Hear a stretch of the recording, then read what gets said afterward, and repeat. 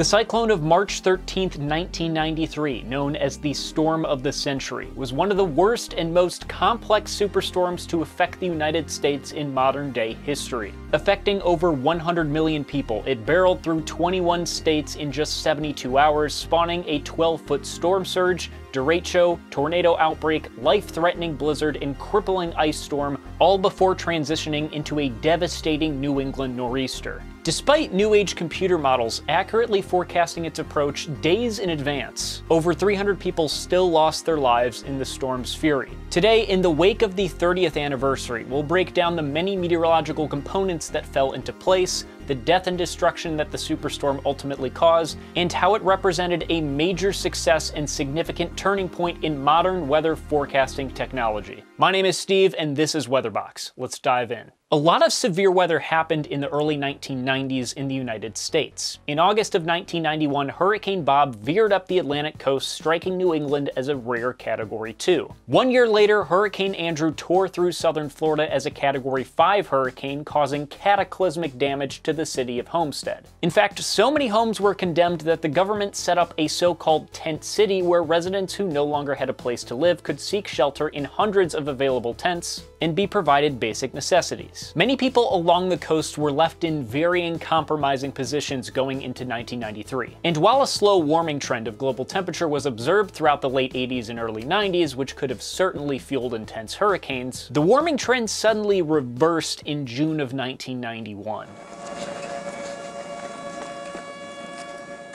On the 15th of June, Mount Pinatubo in the Philippines erupted with cataclysmic force, ejecting 1 cubic mile of volcanic material into the stratosphere. Perhaps the scariest part of the eruption was that it occurred as Typhoon Yunya, a Category 2 tropical cyclone, made landfall on Luzon, passing directly over the erupting volcano. As the ash below the troposphere mixed with rain from the typhoon, it fell back to Earth as large droplets of mud, making driving very difficult for last-minute evacuations. But the ash that made it into the stratosphere spread throughout the tropics within a few weeks, and eventually throughout the globe. This effect is measured by something called aerosol optical depth, which is the measure of aerosols like smoke particles, desert dust, sea salt within the stratosphere. And for the next 2 years after the eruption, the global aerosol optical depth was 10 to 100 times higher, which ultimately meant less energy from the sun was heating the Earth, lowering the global temperature by over a full degree Fahrenheit. The thing is, while globally the surface temperature was lower, winters in the eastern half of the United States are almost always warmer after a major eruption. In an examination of the Northern Hemisphere winter surface temperature patterns after the 12 largest volcanic eruptions from 1883 to 1992, it was found that in the 2 winters following these major tropical volcanic eruptions, North America and Eurasia experienced abnormally warm winters, while the Middle East experienced abnormally cold winters. And wouldn't you know it, the winter of January 1992 was the all-time warmest winter on record for much of the US. The average temperature for the entire winter across the 48 contiguous states was 36.87 degrees Fahrenheit, with 93.2% of the country reporting warmer than normal temperatures. The following winter, starting in December of 1992, would likely be warmer as well, but less so because it was now 18 months since the Pinatubo eruption. The winter forecast issued by NOAA predicted above average temperature in the northern and western regions of the US, with below average temperatures from Texas to Maine, with the highest probability over western North Carolina.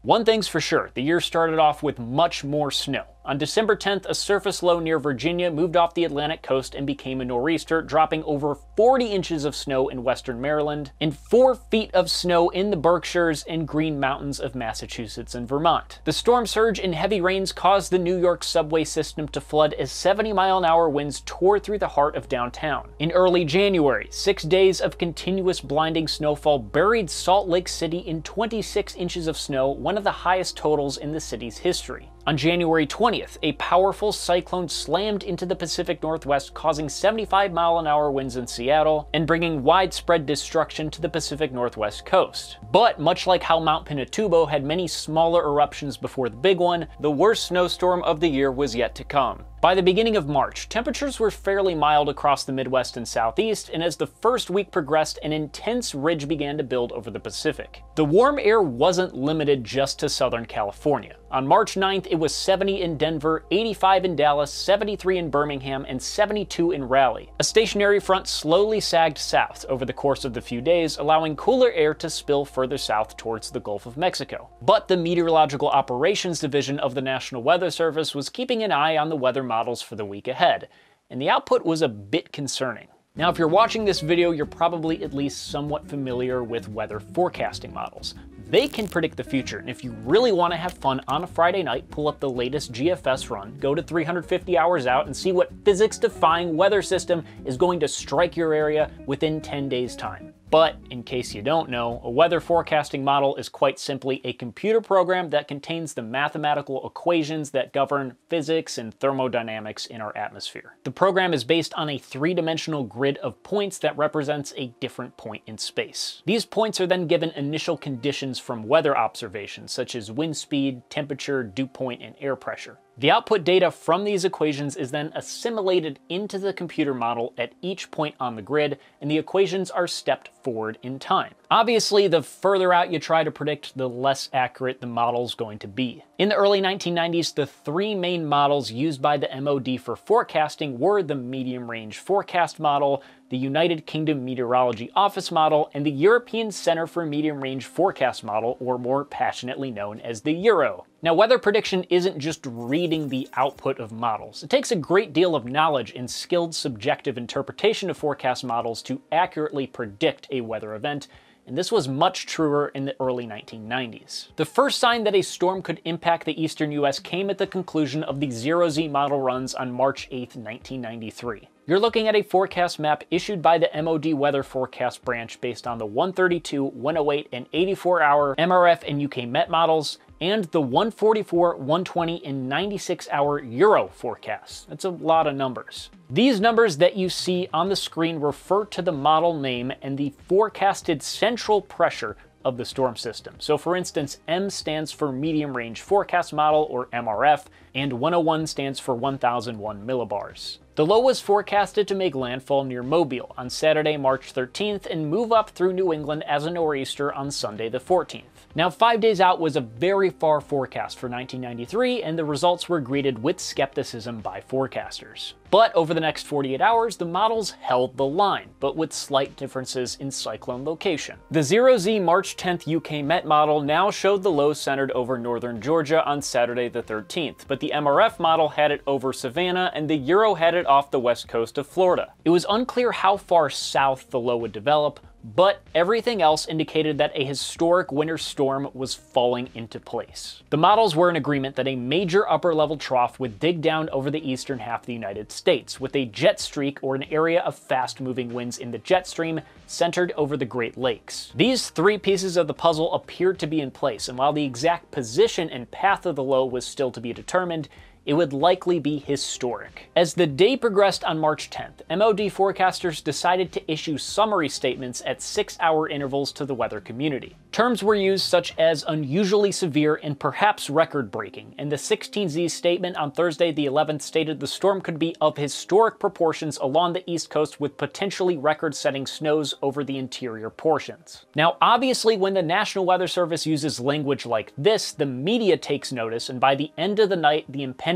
blizzard was on national news. Throughout the day on the 10th, an intense ridge aloft was building off the Pacific coast, often a precursor to an amplified digging trough to the east. One more huge improvement in weather forecasting came on December 7th, 1992, when the MOD began using ensemble forecasts. See, prior to December 7th, a single model run was conducted each day for a 10-day period at the highest resolution possible, outputting a single forecast. But with an ensemble forecast, 14 individual model runs are conducted with very slightly differing initial conditions, outputting 14 individual 10-day forecasts. This cemented the fundamental ideology that medium-range forecasts are stochastic in nature or contain random distributions that cannot be precisely predicted. There is no single solution to a forecast, rather a range of possible solutions, and averaging these solutions out can help get rid of some of the forecasting errors. This is most apparent to the everyday person when looking at forecasted hurricane tracks on the news. There isn't a single precise line that the hurricane is predicted to follow. It's an expanding cone that gets larger the further out the hurricane is from landfall. The MRF Ensemble product greatly assisted forecasters in predicting the heavy snowfall, as well as it likely being an East Coast storm. There was also one new parameter called conditional probability of snow, or CPOS, which consistently showed potential for heavy snow accumulation along the spine of the Blue Ridge Mountains. But the Ensemble MRF also had some flaws. Most importantly, it failed to predict the rapid strengthening of the low as it moved ashore from the Gulf of Mexico. Instead, it predicted the low intensifying greatly over New England. This is significant because the waters in the Gulf of Mexico were a whopping 3 degrees Celsius warmer than normal for that time of year. At 8 a.m. Eastern on March 11th, the surface low that would be the superstorm formed near Monterey, Mexico, drifting off to the east. It was at this time that the winter storm watches started being issued by weather forecast offices, offering many areas in the path of the storm nearly 50 hours of lead time. Within the next 24 hours, 2 individual shortwave troughs, or these smaller kinks in the jet stream, quickly swung down from the northern Rockies, the southeastern trough reaching the Gulf first. Winds within this jet streak were moving at a blazing 140 knots. This greatly increased vorticity to the east, or the spin in the atmosphere, which was now sitting over the developing cyclone, allowing air to rise. The area to the east of the low was a Strawn-Barrow-Clinic zone, or an area with a tight temperature gradient, aided by the abnormally warm waters near a southward moving cold air mass east of the Rockies. Every single parameter was in place for explosive cyclone growth, and by the morning of the 12th, cyclogenesis was well underway. The central pressure of the low began falling rapidly as it drifted to the east. General cloudiness was observed on satellite near the low center, slowly forming a comma head shape, a feature typical of extratropical cyclones. At 4 p.m. Eastern, light snow was falling across Alabama and Mississippi with enough accumulation to cover the spring daffodils in full bloom. By the evening of March 12th, the cyclone was off the coast of New Orleans, with a squall line starting to form along the associated cold front. Southerly winds formed a strong low-level jet ahead of the cold front, which pumped tons of warm, moist air into the cyclone, causing the rapid development of rain along the warm front as well as near the cyclone's center. These strong, stormy, extratropical cyclones are more often than not found over the Great Plains in the Midwest because that's where all the ingredients come together in spring. The one benefit that these land-based cyclones have is the land that they traverse over provides friction, which actually slows the wind at the surface down quite a lot. Derechos still impact the Midwest, which are fast-moving bands of thunderstorms with destructive winds. We're talking like 80 miles an hour.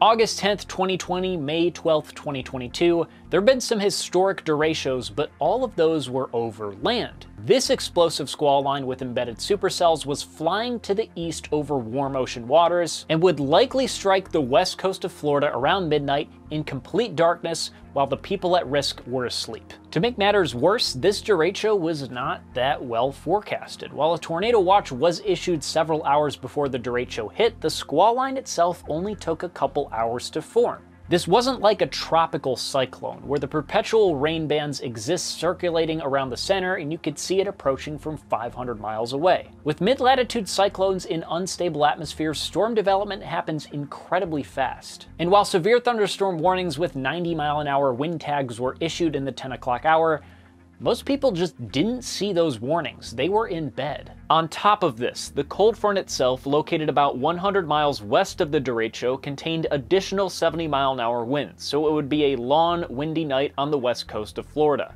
At around this time in the evening, the trough in the jet stream aloft exhibited an extreme negative tilt, indicating extremely fast winds aloft and intense vorticity, fueling the explosive cyclogenesis occurring underneath. The low continued to deepen as it approached Apalachicola, and at 11 p.m., the fully formed derecho moved ashore in western Florida. 95-mile-an-hour winds battered Clearwater, causing a 12-foot storm surge to the north at Pine Island. Dozens of homes up and down the coast were destroyed by the storm surge. The line of storms extended down into Cuba, hitting Havana with over 100-mile-an-hour wind gusts, with a reanalysis done by the Institute of Meteorology of Cuba estimating 130 mile-an-hour wind gusts. Cuba saw the worst of the damage, suffering a billion-dollar economic loss from the storm. Around 40,000 homes were at least partially destroyed. Back in Florida, 11 tornadoes touched down across the state from the embedded supercells, with the maximum rating being F2. One of these F2s hit a mobile home park in Chiefland, killing 3. Another tornado actually went through a tent city, where people who lost their homes in Hurricane Andrew were currently living in tents. It was a nightmarish scenario in Florida. As the squall line was tearing through the heart of Florida, the low center moved ashore near Apalachicola, setting an all-time low-pressure record for Tallahassee at just 976 millibars. The moisture from the southerly low-level jet was now condensing at an explosive rate to the north, causing the first ever thundersnow in Mobile, Alabama. Blizzard warnings were in place for the entirety of the Appalachian Mountains through Pennsylvania,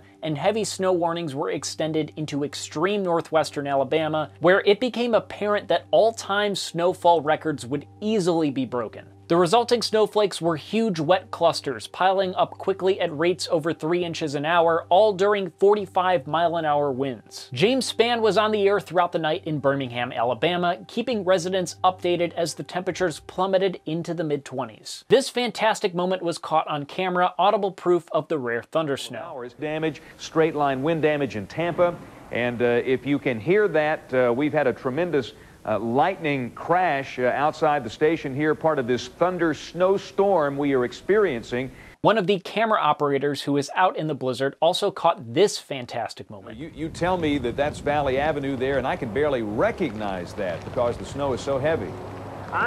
Exactly, there was the flash right there of the lightning, and it struck very close to me. With power lines falling all throughout the state and very few plows to clear the 6 inches already on the roads, it was clear that the blizzard was an unprecedented, life-threatening situation for Alabama. By 5 a.m., the low center was over Vidalia, Georgia, with the central pressure at 971 millibars and falling, a pressure on par with a Category 2 hurricane. The warm, moist air from the Atlantic was getting sucked into the low at tremendous speeds, meeting the 6,000-foot peaks of the Blue Ridge Mountains in North Carolina and Tennessee, then getting forced up the peaks, creating the worst blizzard conditions seen in years. Somehow, dozens of people were hiking along the peaks of Smoky Mountains National Park, where just a few days prior, the weather had been beautiful and mild. Among those hiking was a group of students from Michigan who were practicing survival skills using minimalistic shelters and carrying little to no gear. They woke up early on the 13th to collapsed tents buried under 3 feet of snow. Stuck for several days, they suffered severe frostbite and barely survived, requiring hand and foot amputations. Those that made it back to their cars were luckier, as the vehicle became a suitable, livable shelter while waiting for the National Guard. In Asheville, residents woke up to over a foot of snow on the ground, and with winds funneling into the French Broad River Valley, whiteout conditions made travel impossible. By 9 a.m., the low center was over Raleigh, North Carolina at just 966 millibars. State officials in Pennsylvania mobilized the National Guard and closed down interstates across the entire state prior to the blizzard striking, a move only made possible by the 50 hours of lead time given by forecasters. For the first time ever, New York officials had activated the emergency alert system for a blizzard warning, pushing it to all radios and television sets statewide. One thing that was still uncertain for cities on the East Coast was the exact location of the rain-snow line.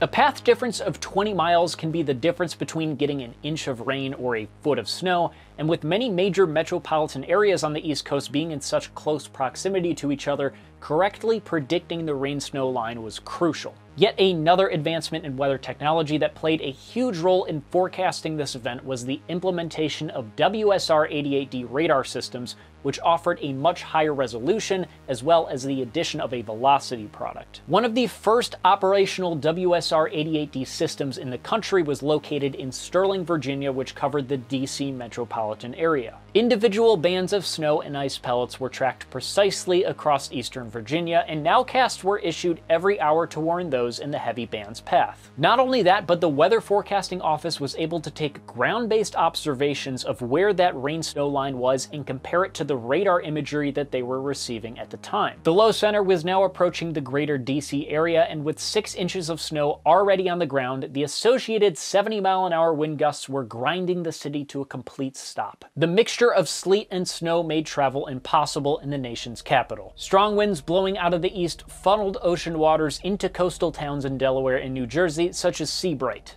Many of these towns had not yet recovered from the December nor'easter just 3 months prior. To the west of D.C., the ridges and valleys of western Virginia, western Maryland, and the Appalachian Plateau of West Virginia were getting buried in more snow than they had seen in decades. Because the path of the low center stayed west of the Atlantic coast over North Carolina, which is not really typical of a nor'easter, most of the moisture and cold air flowed over the Appalachian Plateau, resulting in record 24-hour snow totals. In Pennsylvania, even though interstates were closed across the state, city officials in Pittsburgh decided not to cancel their St. Patrick's Day parade scheduled for that morning. In fact, it was the only parade on the entire East Coast that wasn't canceled. By noon, the snow was falling at rates of 3 inches an hour. Hundreds of vehicles were left stranded on city streets. 23.6 inches of snow fell within those 24 hours, a record that still stands today. To the east in Latrobe, 3 feet of snow fell with drifts as high as 10 feet. As Saturday progressed, the southeasterly winds ferociously battered the coast of Long Island, New York. Many residents along the coast waited until the blizzard had already begun to consider leaving,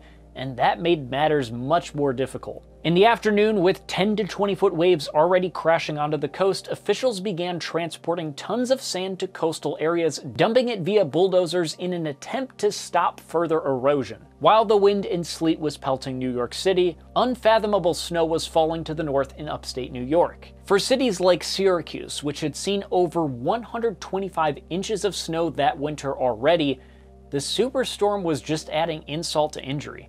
Well, actually it was like adding injury to injury. The day before, Wegmans sold 300% of their daily average sales of merchandise. Some customers of Video King rental service were renting out 7 VHS movies at a time to watch during the blizzard, which wasn't even enough because for 48 hours the snow on that northwestern side of the low didn't stop. Enhanced by moisture from Lake Ontario, the greater Syracuse area saw nearly 43 inches of snow by Monday morning. By noon on Sunday the 14th, the low center had passed near Boston, holding steady at 962 millibars. The entirety of New England proceeded to get 10 to 20 inches of snow within that 24-hour period, with higher elevations receiving double that amount. All major airports, interstates, and turnpikes were closed. All state highways were impassable. By the time the storm had finally moved out of Maine on Sunday evening, the entire eastern third of the United States was completely out of sorts. The largest snowfall happened on Mount LeConte in Tennessee, a 6,600-foot peak in the Smoky Mountains. Between 50 and 60 inches officially fell at the peak, an inescapable amount of snow even for the most experienced hikers. Mount Mitchell to the east wasn't too far behind, seeing 50 inches, which took an entire month to completely melt. All-time low record pressure readings were set in Newark, Philly, D.C., Wilmington, and Wilkes-Barre. 60,000 lightning strikes were observed across the eastern U.S. during the storm, many occurring within snow squalls. An estimated 318 people lost their lives in various ways, freezing to death while hiking in the Smokies, getting washed out to sea by the derecho-induced storm surge in Florida, getting into a car accident while attempting to drive through the freezing rain. Many people in Florida failed to appreciate the magnitude of the impending storm because it was extratropical in nature. The general feeling was that if it wasn't a hurricane, it was no big deal. The storm caused over $5 billion in damage across 21 states, affecting nearly 30% of the entire U.S. population. But amidst all the chaos, the Meteorology Operations Division, in conjunction with the local forecasting offices, absolutely nailed their forecasts. Retrospective analyses of the event shows that medium-range forecast models, especially the new Ensemble products, were critical in predicting where the greatest snow totals were going to be, and Ensemble products are still widely used for weather forecasting today. Not only that, but the usage of the WSR-88D radar in Sterling, Virginia showed the forecasters how much more information they could give residents in the forecast area when it came to a snowstorm. We're not talking about rotating winds in a supercell thunderstorm visible via velocity products. These were primarily convective squalls that produced snow and sleet, and still the new radar system provided so much more useful information. It will likely be a great while until we see another snowstorm of that magnitude make landfall on the Gulf Coast and then right up the East Coast like the Superstorm did in '93.